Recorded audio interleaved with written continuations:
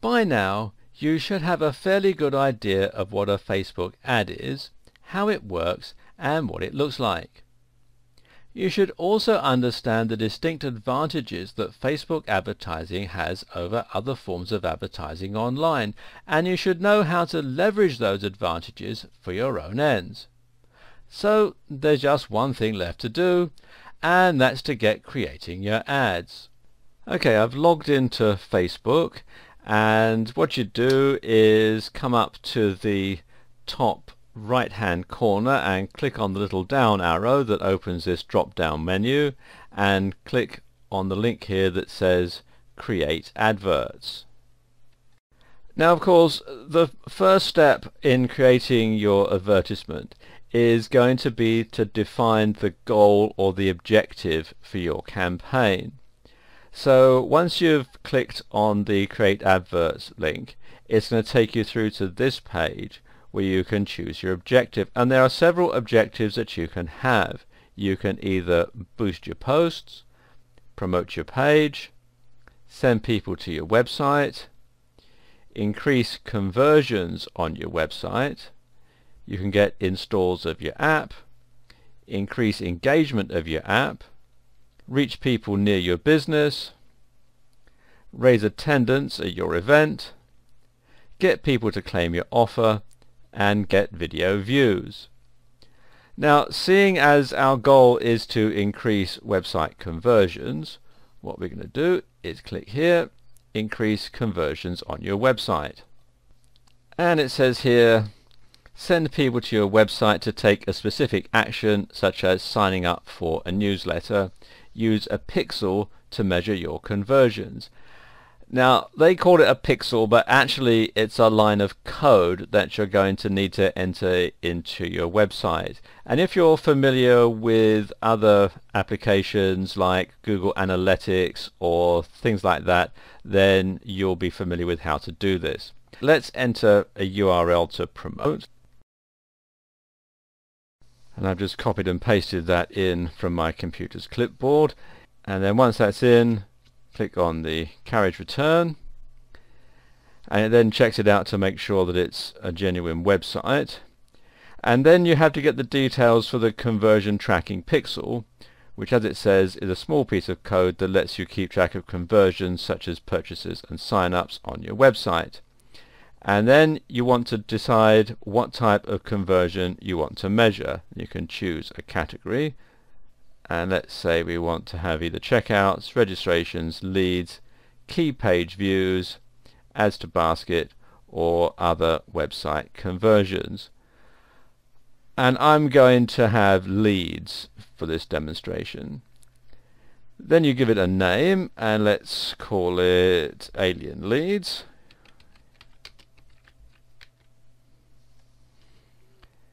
You check this checkbox that says I agree to the terms of service, and then click the button here, Create Pixel. And it takes you through to this page, which rather confusingly looks like an error page but actually isn't. But it says here your advert will not be optimized for conversions because your conversion tracking pixel isn't working correctly. Check your conversion tracking pixel and refresh, or try verifying the pixel again. Well, seeing as they haven't given you the pixel yet, this is rather confusing. So it says, how would you like to verify your conversion tracking pixel? And you've got two options. You can either add the pixel yourself to your website, or someone else will add the pixel to my website. I'm going to check this radio button. It says I can add the pixel. And if I scroll down a bit, you can see we've got the conversion tracking pixel, which, as you can see, is quite a lot of code, which you need to copy and paste between the head tags on your page. And also, if I scroll down a bit further, it says here to include a monetary value for each conversion, edit the code to assign a conversion value using the value and currency fields. Okay, right, what I'm going to do now is I'm just going to pause the video while I copy and paste this into my website. Okay, I've done that now, so all I need to do is click here on the button that says continue. Okay, it takes me through to here, and you can see that it has verified that that information is correct, and it's also assigning it a campaign name, which is basically the URL and the fact that we're looking for website conversions.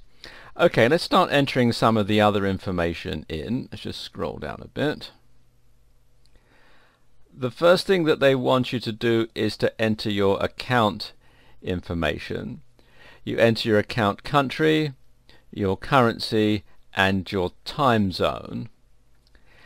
And this is going to be picked up from your IP address, and you can change it if you want. I'm in the UK and my currency is pound sterling, and I'm in London, so that's the time zone, but you can change it as well. So for example, you can select a different country from the pop-up menu here, so you can say be in the United States or the United Arab Emirates or any other country in the list here.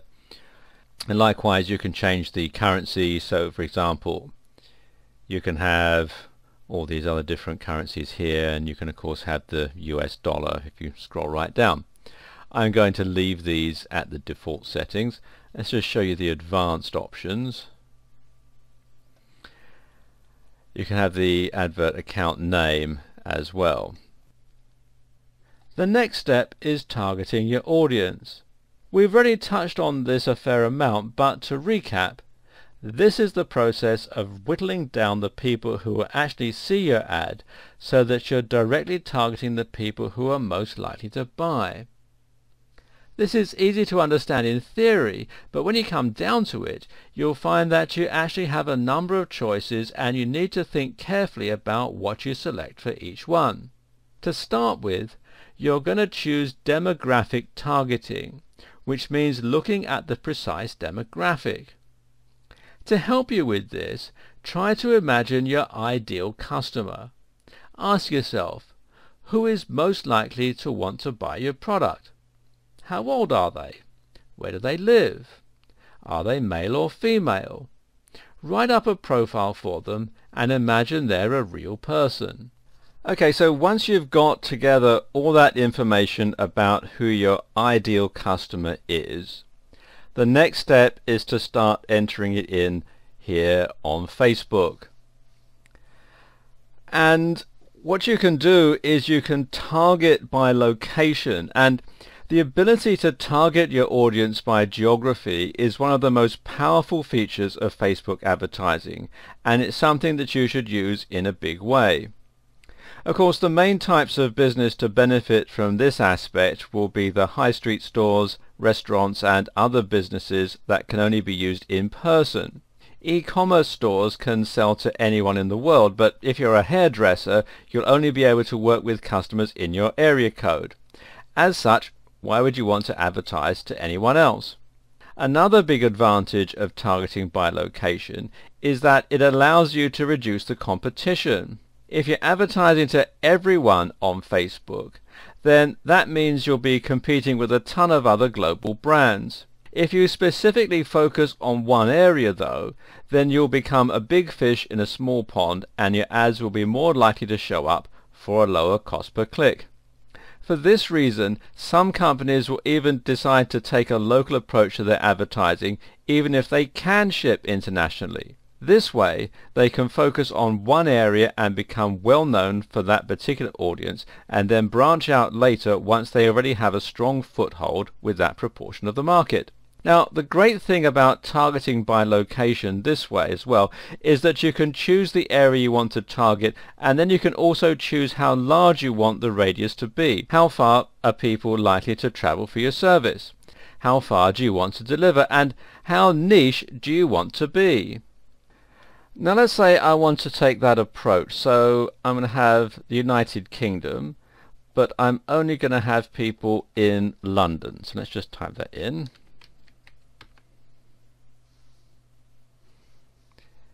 And I have London, England, United Kingdom. And you'll see that it's showing the audience now as being defined and the potential reach 7.5 million people. But I can actually narrow this down even further. If we just look down here, you can see it's got everyone in this location.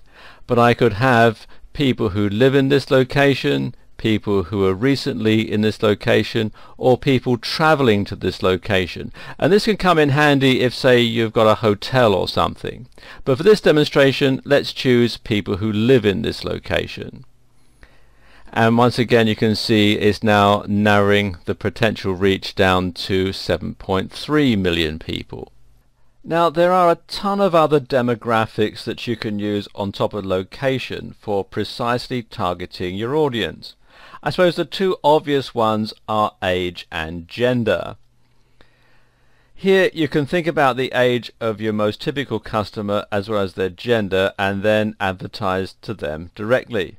But bear in mind too that you might think about this differently if you have different goals. For instance, you might not be so interested in saying to your typical buyer, but may instead want to increase the awareness in your other demographics in order to expand your audience.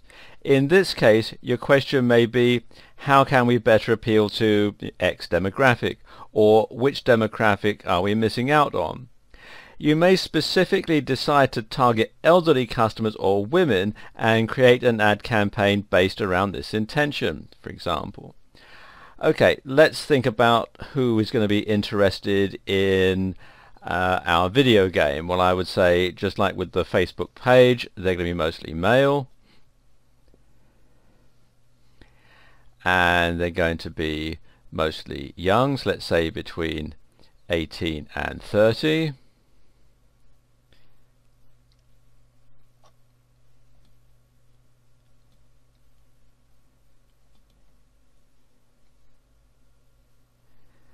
And let's say we're interested in people who speak English. And we'll say English UK.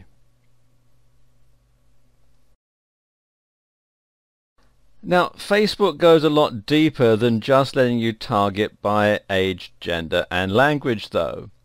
At the same time, you can also target your audience by a lot more specific criteria, and this can be a very powerful tool. Let me just scroll down a bit here so we can get some room. If you click here on the More Demographics button, you can target people by other specific options. For example, relationships, education, their work, ethnic affinity, generation, parents, and you can target all parents or just mothers in some areas.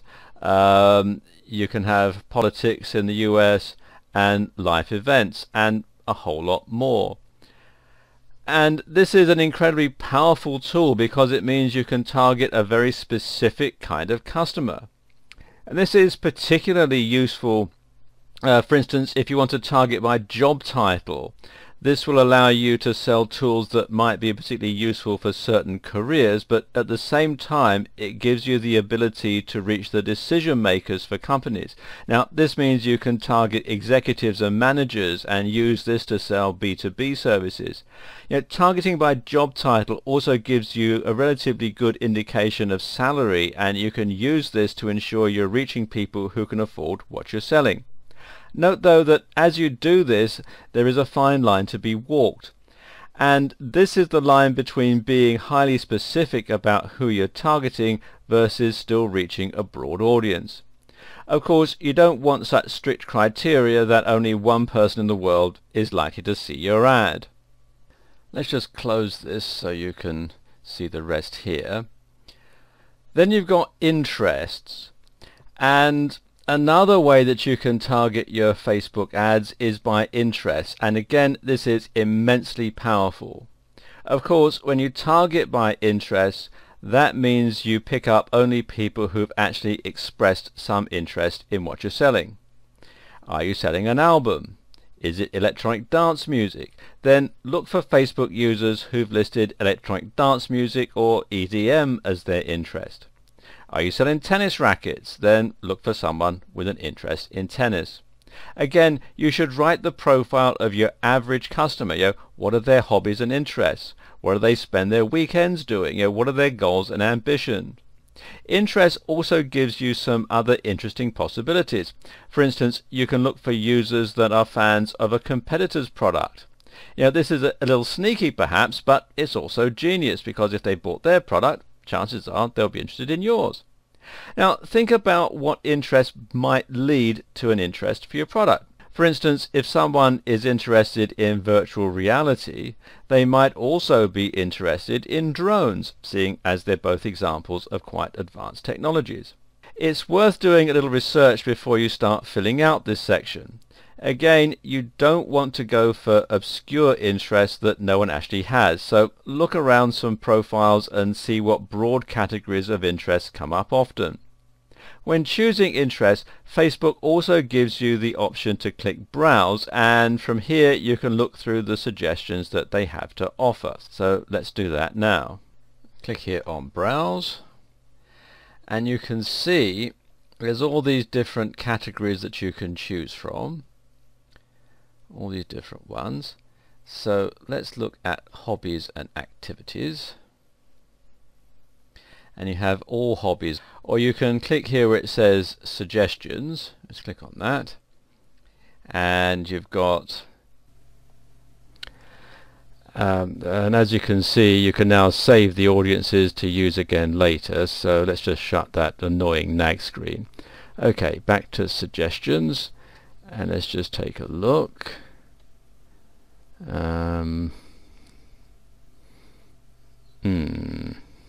All sorts of ones here, but there doesn't seem to be a one for video games. Right.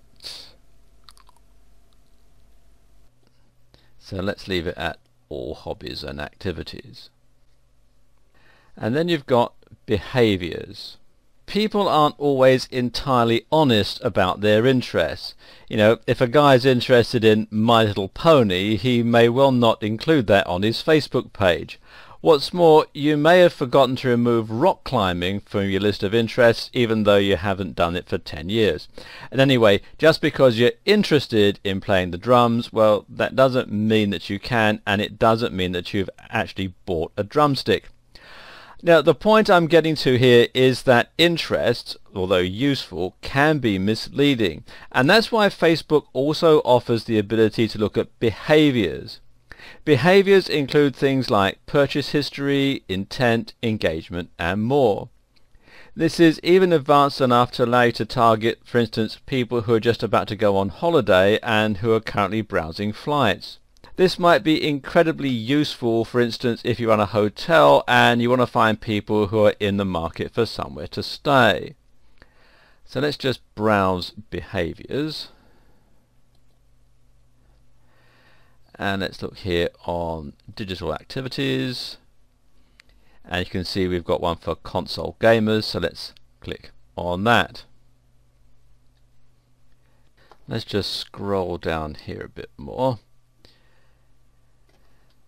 because the next one is connections. And connections is another very interesting option that this time allows you to target people based on their connections, or lack thereof, to you. So, for example, you could use this method to target people who are friends of your Facebook fans, or who aren't yet fans of your page. One potential use of this is that it lets you try to expand your audience and gain new likes for your pages from people who may be more inclined to like them. This can also be an interesting way to potentially sell your items as gifts. For example, if you sell branded t-shirts and your fans buy from you regularly, then marketing to their friends around Christmas, might not be a bad strategy. Another useful advantage of marketing to people's friends is that it means you have social proof. In other words, the people seeing your page will see that their friends like you, and as such they'll be more inclined to want to buy from you, thinking your products must be good. As you can see, each of these different settings has a clear and obvious use, as well as numerous others. So let's look at the connections here. Let's look at Facebook pages. and you can have this one here, friends of people who like your page. And there we go. And then you can add the page in here. Let's just copy and paste that from my computer's clipboard. Now you need to set your budget. And as I said in an earlier video, the more you spend, the more your ad is going to be shown. And they're going to set a recommended daily budget. You want to set this at a reasonable amount, and you're going to need to do some experimenting to see how much works for you. And of course a lot of that's going to be dependent on how much you can afford, obviously.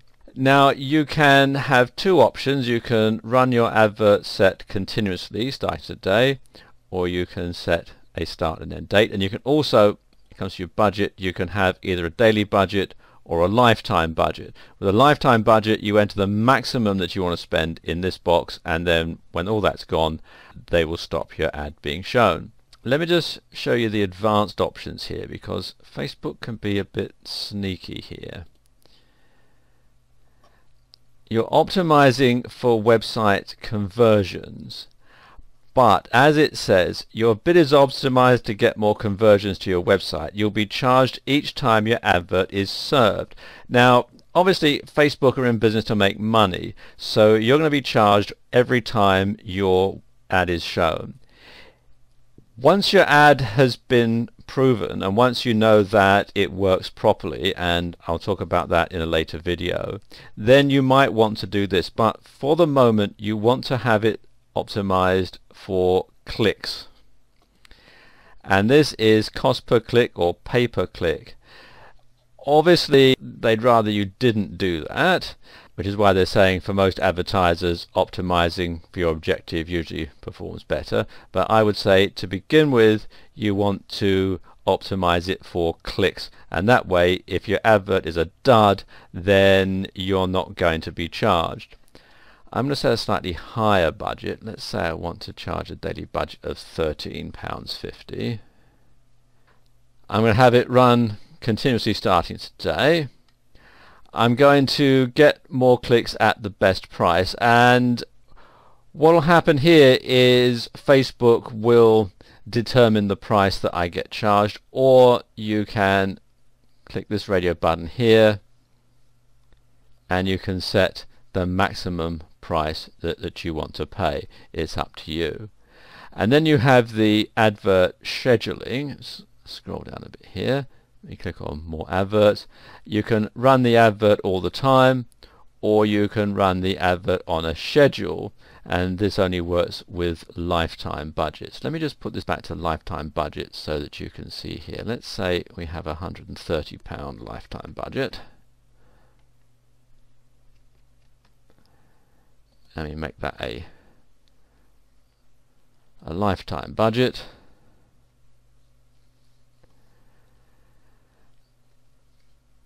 And we can schedule it for start and end, so it'll run for a month. Let's just scroll down a bit here, run it on a schedule,